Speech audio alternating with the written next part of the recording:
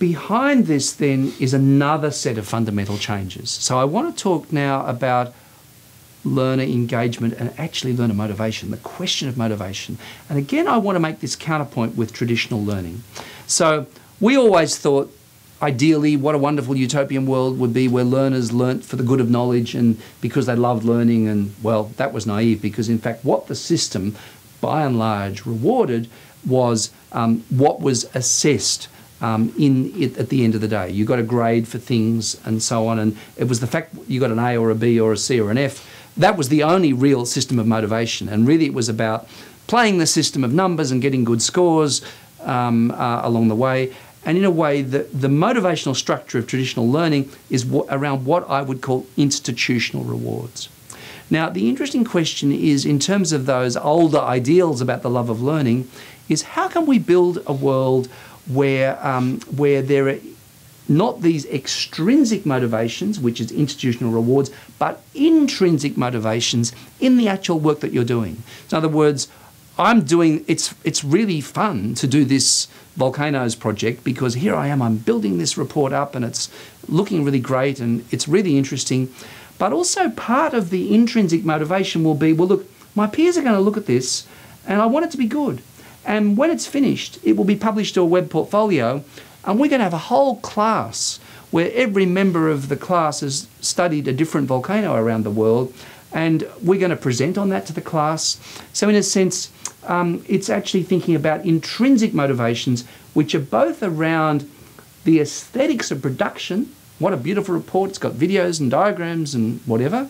The aesthetics of production, but also the social mutuality of it, which is giving and getting feedback, displaying what you do to the class, everybody seeing it in a kind of a web space in the web portfolio. So a kind of pride around producing this particular artifact. That's what we call intrinsic motivations. Now, how does that align with the new media world that's all around us at the moment? Well, you know, what keeps people in Facebook? What keeps people tweeting? Well, the answer is these are sites which are based on deep forms of reciprocity. So when I read a newspaper, no reciprocity. I'm just getting something out of it. When I watch a piece of television, watch the news, watch a sitcom, there's no reciprocity involved except, you know, kind of vicarious reciprocity, which is I relate to something. Okay, but in these environments, there's what's often called a kind of stickiness, a social stickiness.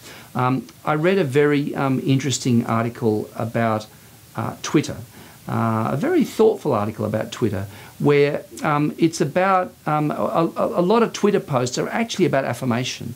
So, or tweets are actually about affirmation. So the way in which you build a series of followers is by following, right? The way in Facebook you get more friends is by, or the way in which you sustain relationships is by liking. You can't not like things. That's not an option. So one of the interesting things about these new media spaces is there's a lot of reciprocity going on, but the reciprocity which works best is affirmative reciprocity. You like in order to be liked. You follow in order to be followed. Now, take that now into these learning environments, is can we build motivational structures around these affirmative things? You love getting these constructive evaluations. I know in our research, the kids are dying to find out what the other kids think of their work. And then they're so proud of what they finally produce, which gets produced to the web as a beautiful web artifact in their portfolio. So we've got those intrinsic motivations, which are both, again, to summarise, around the aesthetics of production, that's one issue, and around the mutuality and the sociability of the whole environment. Now, you know, these are things which, you know, the traditional essay wasn't a very aesthetic thing, and you handed in just to the teacher, who was an audience of one. So, in other words, what we're hoping is that by building these environments, we can build environments which are deeply about collaborative intelligence, working together, collective engagement, deeply about those things, and relevant to the 21st century and exciting for having those particular qualities to them. So what are the consequences of these possibilities, these affordances in the digital ecology. Certainly one of the things that happens within it is something we call the help economy. And in the help economy, all members of a particular community, cohort or class, their purpose is to ensure that the outcome is something they can all feel represents what they want to contribute and what the task is required. So it does lift the level of performance for all members in the classroom. Digital ecologies are also very transparent spaces. All members can see what's happening, see who contributed. They have the capacity of building cohesion among the learners who are participating there, and they also have the capacity for building very, very strong knowledge that benefits the individual and the group.